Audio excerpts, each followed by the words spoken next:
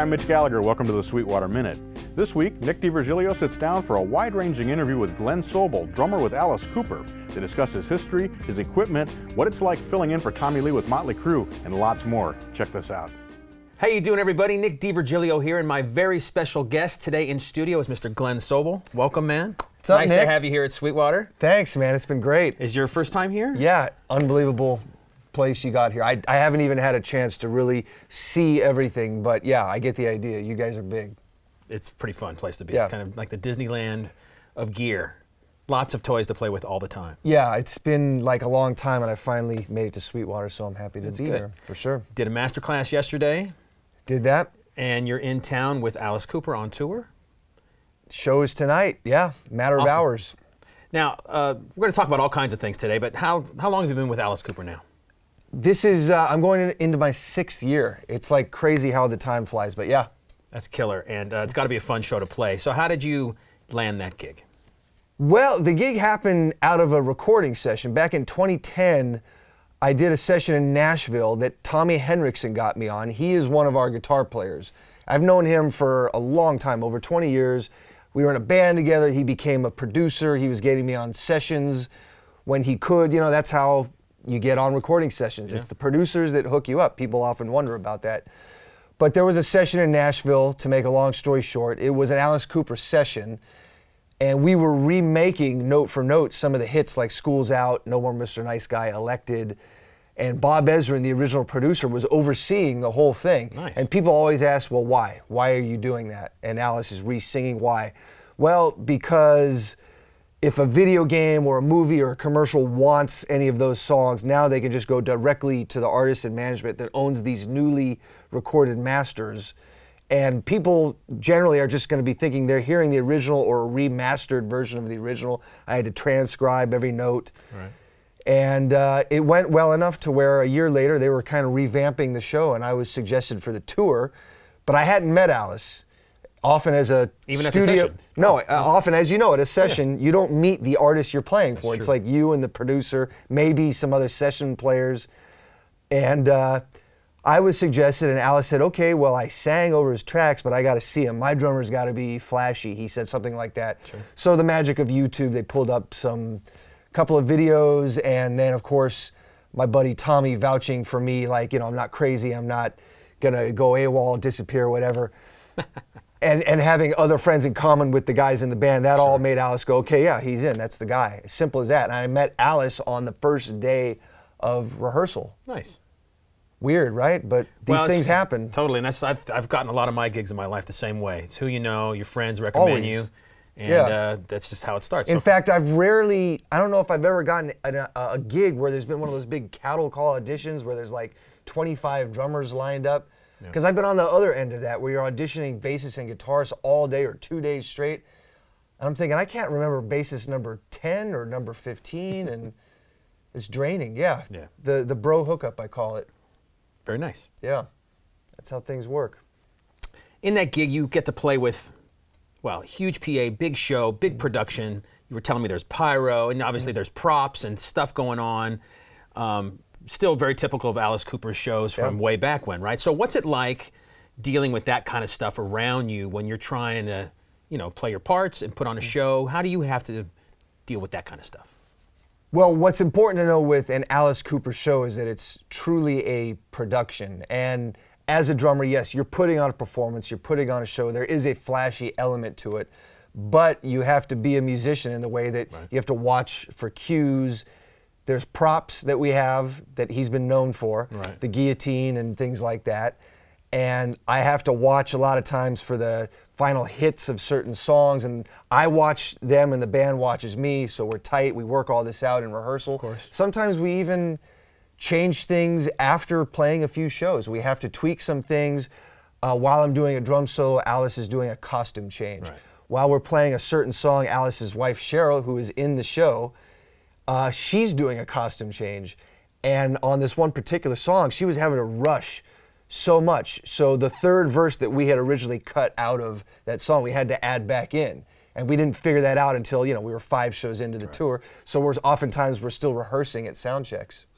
Yeah, that's typical. Yeah, it's like a Broadway show. Yeah, shows with breathe blood. and with blood. Yeah. That's awesome. Cool. Now, do you guys play with tracks or any kind of backing material that you have to kind of sync up with, or are you just kind of live? Are you on in-ears? I'm happy to say that we play with no backing tracks. Good. That's a rare thing. Now, there are occasionally some samples that are at the beginning of a song, some sound effects to bring in the next song, you know, a siren or other things like that, or the beginning of Poison, there's this ominous low hum, like a chord being held out before the song gets counted in, but no backing tracks. Everybody that's singing is singing for real, and we're lucky. Most of the guys, they sing lead in their own bands. Right. So yeah, we get asked occasionally if there's anything that's canned vocals. I play some of the songs to a click track using an Alesis SR16 drum machine that my drum tech, he operates that. But some songs don't work with a click. Most of them I'm not doing that. Right. A song like Under My Wheels, it doesn't work with a click. It needs to ebb and flow a little bit. Sure. And I can't do Poison with a click. The chorus needs to push up like a couple BPM maybe, and then the second verse it's back down. But other songs do work with a click, like $1 Billion Babies. I like playing that one with the same consistent 183 BPM, I think it is. And so you figure that out as you go, what works best. And sometimes the guys have an opinion in rehearsal, and I like to ask them after the first show, okay, what do you think, tempo-wise? And it's funny when they say, well, that one song sounded fast. I said, yeah, we've been doing that one with a click for 5 years. You know, and it's just, you never know. Everyone has a different perception of tempo, and then there's adrenaline with the live audience. Sure. And but you have to be able to trust your own internal clock after all. You can't use that click track as a crutch too much. Totally.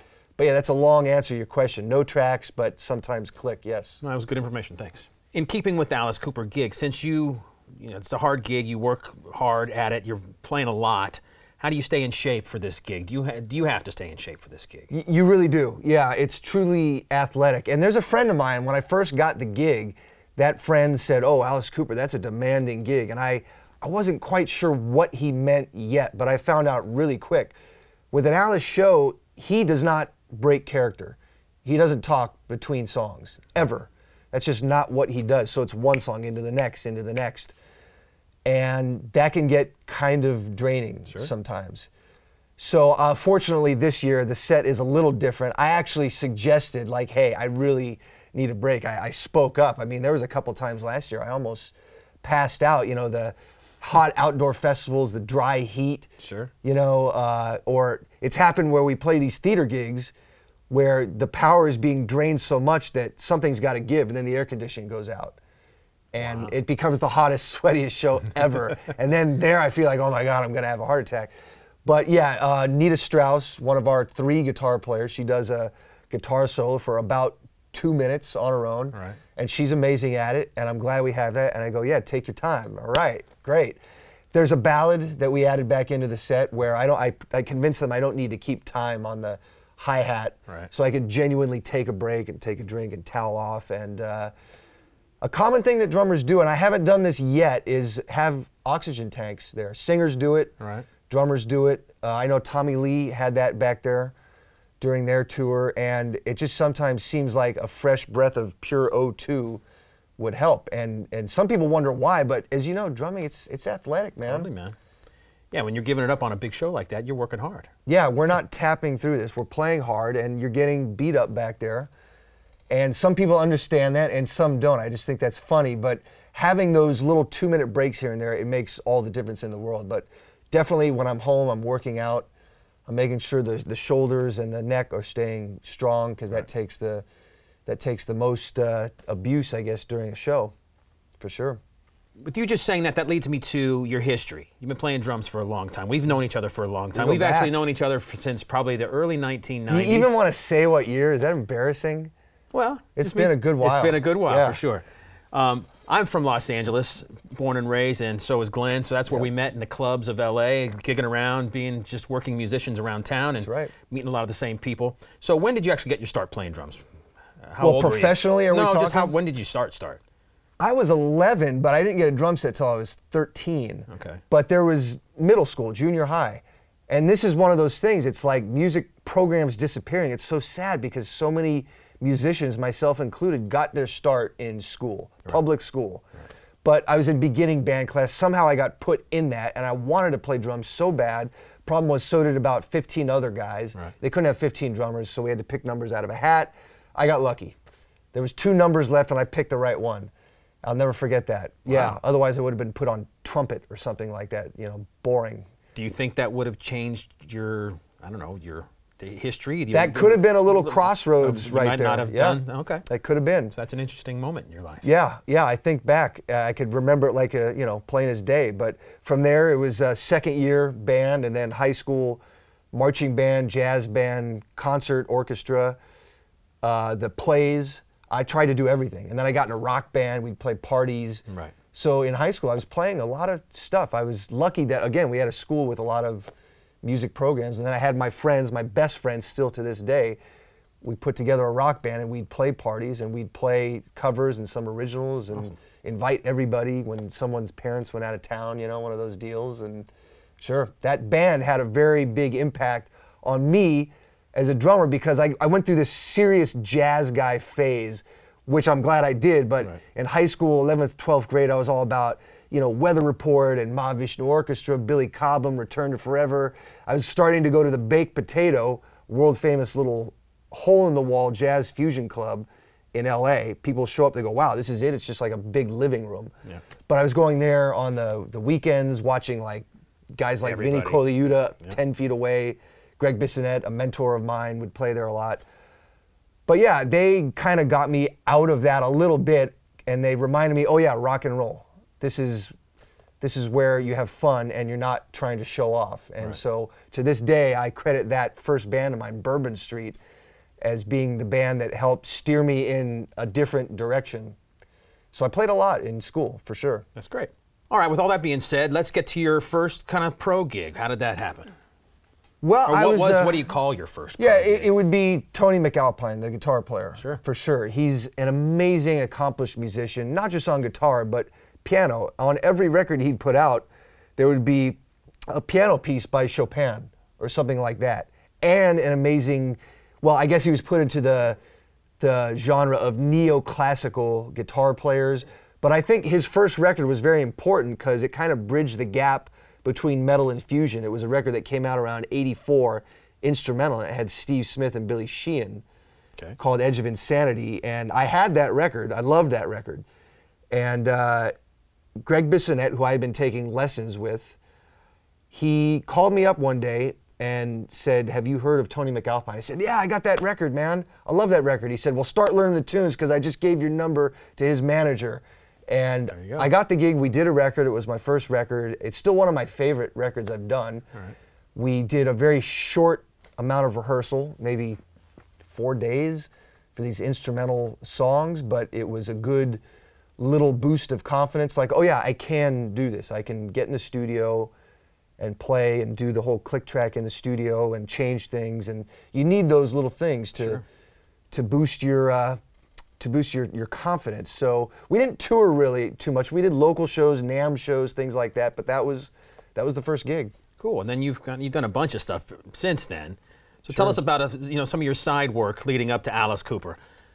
Well, the Tony gig led to other similar gigs. That's what's going to happen. You play in one genre, you're going to get known for that. It's not the worst thing to get put in like a box, because at least it could lead to other work. There was Chris Impellitteri, Jennifer Batten. That was a very fun instrumental record. She played with Michael Jackson for years. Sure. Gary Hoey, that was my first real You've done a lot of records with him. I mean, a lot of things with him, right? With Gary Hoey? Yeah, yeah. We did a studio record, a live record, some movie soundtrack work. Nice. Yeah. That was my first real U.S. tour. I had done a little bit of touring in Japan with Impellitteri, but that was always a quick week or two in and out. And in Japan, they just treat you so well. It's not really like a tour like you're in a van and you're in the U.S. And, you know, I really count the first true tour and getting out there into the trenches as being the Gary Hoey tour. We were all over the country, and as an instrumental artist, he had a couple of hits. So we were able to play some clubs, some festivals, but it was like, okay, I'm playing too many of these guitar gigs. I got to show that there's a different side to me. And fortunately, I got in this band with Tommy Henriksen, who is in the Alice Cooper band. That was like a pop punk thing, and people were surprised. And I was liking that, that they saw me playing on a 4-piece kit, playing these real straight up punk pop tunes, and There was a Cypress Hillside project that was with Sendog from Cypress Hill when rap metal was doing really big. He was all about that. And that worked out well, although Cypress Hill was very busy at the time with their own big hit, Rock Superstar. So the side project always falls by the wayside when the main band has a ginormous hit. Right. I got a call to join Beautiful Creatures on Warner Brothers. That was my first major label deal. Went through that whole machine, learned a lot. Sure. Did Ozfest. We met with several producers. We had the same A&R guy that had signed Linkin Park. And so we were watching them blow up as we were working on our record. That was very educational. And so every manager and every producer was coming to us, to our rehearsal room to watch us. And at first it was like, why is everybody doing this? It was like, oh, okay, yeah, we have this A&R guy that has all this attention on him. So we would have these meetings, and that was like such an education, just sitting down with a manager, a big name manager for 2-3 hours, right, and hearing them talk about their past clients and the records and the mistakes they've made and the successes they've had. And we had a good run. Ultimately, they changed CEOs at that label. A lot of typical This stuff, happens a lot, yeah. It's like, trickles down. You get your quarterback on the football team, but then they change quarterbacks and throw out the playbook, and you're finished. You got no representation anymore. But I still get people coming up to me to this day with that CD to sign. We're all very proud of that. And from there was different projects, a lot of other things the next few years, and then finally Alice had come up. And you also did a cool thing, which I guess just happened by chance for you, when you filled in for Tommy Lee with last year. Motley Crue, right? Because you were touring together, Alice and Motley Crue. Did he get sick?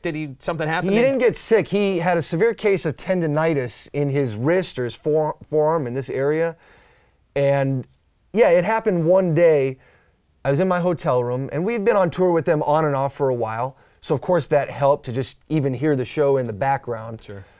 But I get a call from their production manager, Robert, and he's like, I need to talk to you about something serious. Can you fill in for Tommy tonight on the show? And the first thing I said was, okay, who's messing with me? Right. Of course I thought it was a joke. There's a few practical jokers in that camp, but he assured me it was serious. And so I went right into that mode. I said, okay, have a guy pick me up, get me to the venue, have Adam, that's their sound guy, have him make me a recording of the latest show on a thumb drive. I'm going to sit with a laptop in one of the production offices and make cheat sheets. This is what drummers do. You've done it. I've done it. Mm-hmm. It's not transcribing note for note. If the kick snare pattern is one thing for the verse, you write that out and you write the number 8 over it, meaning 8 bars of that kick snare pattern. It helps that, of course, Tommy Lee is a big influence. But even if you think you know a song really well, I still make the cheat sheet. Sure. Because you never know. Yeah. I mean, what if Vince Neil doesn't sing, right? I mean, that happens. He just lets the audience sing. You can't rely on anything. I have to have the music stand there. I said, get me a music stand with a light attached to it. They have a lot of pyro on their show, a lot of bombs going off literally on the sides of the drum set. And did you have to use his drums, or did you use your kit? No, I used my kit, and we scaled it down. Between sets, my kit is usually 10, 12, 13, 16, 18, 14 over here. For that, we took away all the stuff on the left and just went 13, 16, 18, kept the 2 kicks up there. Okay. But yeah, Tommy's tech, Nick, and my tech, Michael, they did a great job because there was like a 20, 25-minute changeover. They were able to switch it up quick, and that worked out really well. I had his subs and his monitor rig behind me. I was on ears, and so is Tommy, but this was like massive amounts of subs. You hit that bass drum, just kapow. Yeah, the biggest sound I will ever have. I mean, with Alice, we do great. I got the graded riser with the sub underneath, plus the Porter and Davies, right. The seat thumper. You hit the bass drum, it vibrates the seat, and it's a very inspirational thing when you can feel the bass drum when you're playing it. And yeah, but it made the Alice sound feel small after that. But I was pulling double duty for a week on that tour. But that had to be a lot of fun. It was. It was stressful the first day, but I knew, okay, I'll just get through the first show and we'll be good. The first show, I wasn't worried about putting on a performance. It was about focusing on the music stand. I didn't want to train wreck Motley Crue in front of 10,000 people. Right. They have click tracks on everything, which is a big help when you're subbing.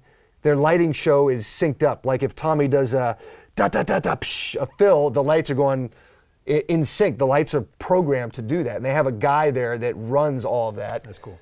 So yeah, it helps that everything's on a click track. And after the first show, yeah, it got fun. I did 5 shows, and they were cool. They were good guys to work for. They were totally cool. Tommy was cool. I felt, of course, bad for him. I've been in the same position where I had an injury and I had to step aside and have a sub. It's happened to a lot of drummers, and that's one of those things. People don't realize how much you're getting beat up back there. But I finished out that leg of the tour, and then Motley Crue had a couple weeks off, and I guess Tommy had gotten a couple of cortisone injections, and we came back and toured with them in Europe, and he was fine. Awesome. Yeah. That's some good stories there. But he was very, very cool. He was able to talk to me in the in-ears while I was playing, and all the guys were really cool. We miss them. All right, so now let's get into some of the technical stuff, your gear, your drums. You're a DW player, right? How long have you been with DW? It's pretty short pretty stint new so for far, me. right? Yeah, I announced it in January. Okay. Yeah. And how are you liking it playing DW drums? So happy with it. I'm loving the drums, the snares. It's this good problem with all these great snares. It's like, well, what snare do we use? I don't know. They all have great characteristics, and we've settled pretty much on the knurled steel 6.5 by 14. I've used the knurled bronze a little bit on the Alice tour, and at home, same thing. I've been using those as well as the brass 6.5. Great drums. The drums, the kit itself, it's maple, pure maple, nice loud drums. Yeah. Yeah, I didn't do anything fancy or exotic. I just went for the good old-fashioned maple. Great. And you've been a Sabian player for quite a long time, right? Yeah. I got the great opportunity to go check out the Sabian factory not too long ago. I was there a couple of weeks ago, really. In Meductic. Canada. It's a village. And it's amazing to have this cymbal factory like on a lake in the middle of nowhere. Yeah. But it's such a cool place, and their product is really pretty impressive. Watching those guys make cymbals from hand. I love watching them make the cymbals. Yeah. So what's your what's your cymbal setup? Do you do a bunch of different lines, or do you kind of stick with one line? The Alice gig, well, there's the Legacy Ride, which I think is really important to the gig. It's got that wash to represent that 70s era. It's got enough of a bell. For crashes, I've got 1920 AAX explosion crashes. I have used some Paragons 1920 as well. The hats, the main hats are, they're great. They're 15-inch HHX power hats. Okay. And so big cymbals a lot of times. Sure, yeah. For the Alice gig, it's big cymbals, yeah. And we do get that compliment that the drum mix is really great out front. If I'm doing a couple of little double stroke things, there's not a lot of that on the gig, but people hear that. Okay. Yeah, that could get washed out if the mix isn't good, but those hi-hats, they're so crisp, yet they're 15s. So the minute I played those, I said, oh yeah, these are great for the gig. Got Holy Chinas on each side, 1920 Holy Chinas, it looks cool. The hats on the right are 14-inch Metal X hats. Got a 12-inch AAX splash, I think that covers it for the cymbals. Nice, and then Evans drum heads, yeah? Yeah, clear G2s on tops. That's pretty standard. It works. Right. Clear G1s on the bottom. The snare head has been STs lately. Sometimes we put a heavyweight on, but not on the tour. When I'm home, it's the heavyweight sometimes. That's a newer head that Evans makes that's really nice. And the Hazy 300 on the bottom. The bass drum has been EMADs mostly, sometimes GMAD or EQ4, is it, or EQ3? I always forget. But I like to change things up. Sometimes you need something fresh because you get burned out on something, and then you get a new sound. It's like, oh, okay, I'm inspired now again to play something. But that's been the setup. That's great.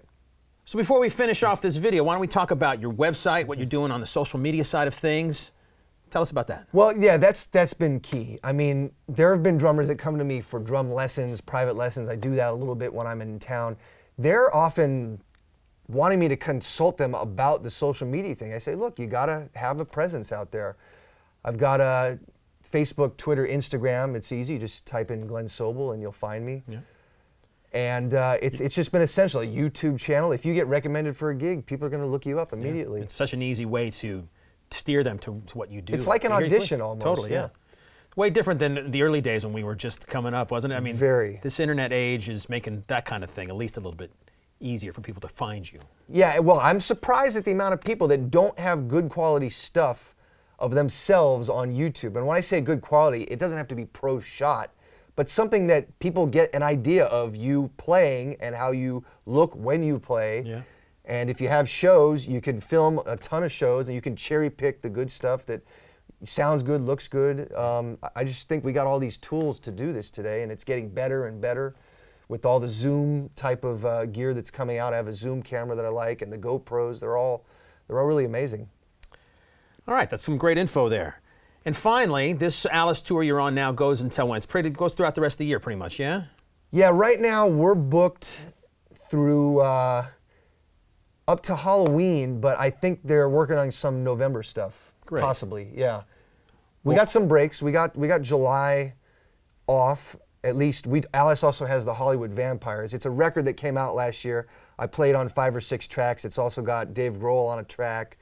Zach Starkey is on some, because the Hollywood Vampires was the drinking group in the early 70s. It was Alice, Keith Moon, John Lennon, Harry Nilsson, Mickey Dolenz. There's a plaque at the Rainbow in Hollywood on Sunset commemorating the Hollywood Vampires. So there's this record that was made. Johnny Depp is a part of it. That's a separate group that Alice will be touring with. Matt Sorum's on drums with that. And they'll be doing a little bit in July, so I'll be home in July. I've got Thomas Lang's Big Drum Bonanza coming up, which they hold at DW. And that'll be a lot of fun, early July. And a couple other things possibly coming up. I have a regular Wednesday thing when I'm home at Lucky Strike in Hollywood. It's this fun resident band gig where we back up all these people that come in. We've backed up Sebastian Bach and Nuno Betancourt. A couple weeks ago they had Jackson Browne. I was out of town for that one, but yeah, that's a fun gig where every week there's a whole new batch of songs to learn. Cool. So if you're in LA on a Wednesday night, yeah, go see him. That's right. And if you see Alice Cooper coming to your town close by, make sure you get tickets. Go check it out. It's a killer show. Glen kills the gig. A lot of fun to check out. And I encourage you to go check out Glen's website, all his social media stuff. A lot of great information and great playing and entertainment. You know what I'm saying? Coming from you, man, that means a lot. Killer player here. Thank you very much for coming and talking to me here at Sweetwater today, man. It's great to see you again. It's been a long time. So congratulations on all the success you've had, and thanks. You know, hopefully many more years to come. Thanks. Much appreciated. Great to be here. Thanks to Nick DiVirgilio and Glen Sobel for a great interview, and thank you for joining me for the Sweetwater Minute. I'm Mitch Gallagher.